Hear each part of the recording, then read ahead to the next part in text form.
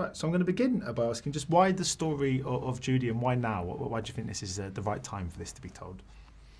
Oh, I should know the answer to that, shouldn't I? Ask me that again. Well, I suppose, we began this movie, I guess, before the Me Too movement in terms of its development. But I guess it was in our minds that we were making a piece about what it meant to be a woman in the entertainment industry and how her early years at the studio had affected her later life. And then the kind of Me Too movement happened, and it had this sort of awful greater resonance. But I do think Judy is an icon for this generation. Is kind of interesting, the way that she was sort of very accepting of outsiders, people who identified in all sorts of diverse ways, the way she was pressurized by a system and then kind of rebelled against it, and was spat out by that system, but then kept coming back when they would be spat out and fought the system. I think in some ways Garland's rebellious, free identity is actually more iconic even than someone like Marilyn Monroe now, who of course was a star in her own right. But I think what she stands for is sort of very 21st century now. Yeah. Because it wasn't sort of originally a play, but obviously, when you see it on the big screen, it's such an internalised display by Renee, and I mean, and it's sort of close-ups of her face where you really, it's her eyes. I mean, that's the real luxury of cinema, isn't it? That ability to get up close with the camera that you could never replicate on stage. Yeah, I mean, all drama should operate through subtext, but you particularly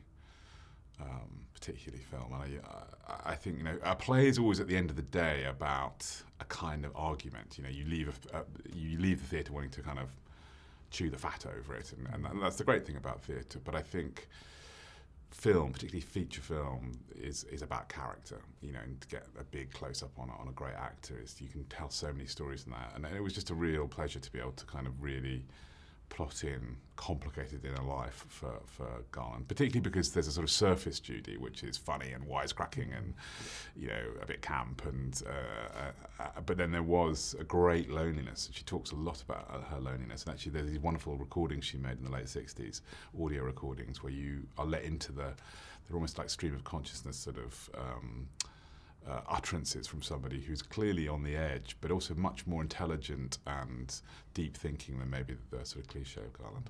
Yeah, because you mentioned that kind of loneliness, and I mean, a lot of it is in this is the moment we'll see her on stage doing the performance, and then just straight away afterwards, that moment when she's just by herself, and she seems to be very scrutinised over her own work a lot. I was wondering, as a creative, are you the same? Do you scrutinise over your work? What's your relationship like with your own material, be it on stage or on screen? You mean, do you obsess with it? Yeah, and also, are you okay sort of watching it? Do you find it? Are you quite? Do you scrutinise over it a lot? Yeah. Are you quite critical of your own work?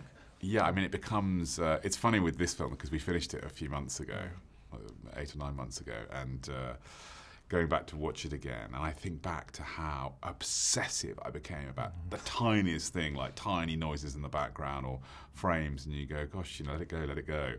I think the act of creating anything on stage or screen, you have to obsess, and then you get closer and closer and closer to it, and then it passes away to the audience, and it's like letting a child go to school or something. It's quite moving when you have to do that. So I was wondering too, I mean, Judy is such an icon of kind of cinema, and I was speaking to my mum yesterday about the movie, and she was saying that Judy Garland is the person that she feels best represents what cinema is to her. I was wondering, who's your Judy? I mean, it could be Judy, but I mean, who would you say is the person that you most associate with kind of the art form that is cinema? God, that's a good question. You mean an actor or? Yeah, actor, actress, yeah. I mean, I love Daniel Day-Lewis, I suppose, just in terms of the range of his work. But actually, I think those things are really shaped by childhood, aren't they? And I remember people like Steve McQueen and Paul Newman, actually, when I was young, watching their old films on TV and thinking, wow, a movie star just is. They're not trying to be something, they just are. And I think that's, when you shoot a star, you feel that. You feel that they sort of just transmit something. People say, oh, well, what makes them special? Is their beauty? No, it's not. They just, once you call action, they kind of transmit an energy that is totally present and not performed. And so so I kind of, even though Renee is extraordinary as Judy, and even though she transforms so completely, and it is a remarkable impersonation, it's her inner self that I find wonderful as an actor. And so I was wondering too, I mean, obviously you're so renowned for your work on stage as well. What really changes from a kind of discipline point of view when you direct? Because I guess you're so used to character work. So in a biopic, that's kind of translates perfectly, doesn't it, in some ways? Because this is such a film all about the characters. Yeah. Do you find yourself, do you speak a lot to the sort of actors? Do you find that you've taken a lot of, or did you have to change a lot of the way you operate? Or did you try and just translate your own kind of skills and sensibilities over to screen? It's funny, I mean, people make movies from all sorts of different backgrounds. You can come from editing or camera or producing or writing, acting even. And I think you always feel like I've got a strong suit and a weaker suit. I mean, actors is something I just feel I just know and have been around all my life. The difference on stage is you're trying to build a performance that's going to sustain over multiple evenings, over weeks and weeks, whereas on film you're trying to catch moments, lightning. I don't really like rehearsing on camera, which is odd for a theatre director. I like it all happening in the run of takes you do on the size of shot you're using. But I guess what I could bring was a lot of the sort of earlier rehearsal process with Renee, kind of both on the script, but also just in the way we would physicalise the songs or kind of exercises we do around the character. They're different art forms, though. Different art forms. Brilliant. Thanks so much for your time. Much appreciated.